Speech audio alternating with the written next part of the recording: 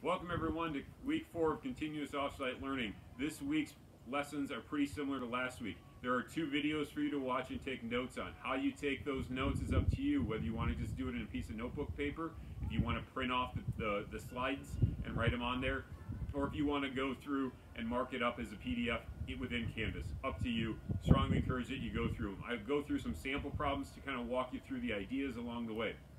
Then, after you watch the videos and take the notes, there are 2 homework sheets. Each homework sheet is right around that 5 to 7 questions, a couple of review questions, followed by the new ideas that are being reinforced in that part. And then there's a quiz.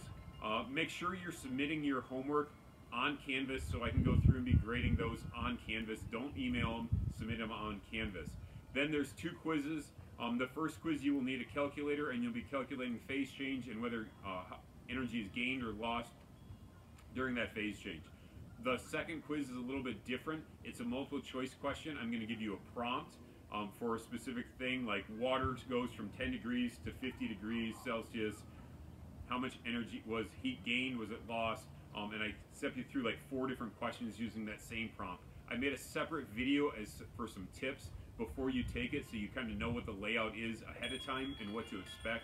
I strongly encourage you to watch that video. It's only about 4 minutes long in order to kind of be prepared for that. But there's 5 different prompts with 4 questions each and a total of 20 minutes on that quiz. So it's a minute a question, but really once you get past that first thing, you're going to draw a map. And then once you have your map drawn, then it's really just kind of using that map to answer the questions along the way.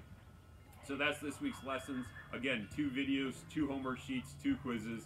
If you have any questions, let me know. I will not be in office hours on Monday. I'm going to have to cancel them because we are going through and emptying our classrooms out as if it was summer with the new order from Governor Evers about how we won't be going back to school. So unfortunately, we won't get to see each other in person this school year before you graduate, but we will hopefully get to see you at your graduation ceremony. I think that's been postponed, but we'll figure this out, guys. Don't worry about it.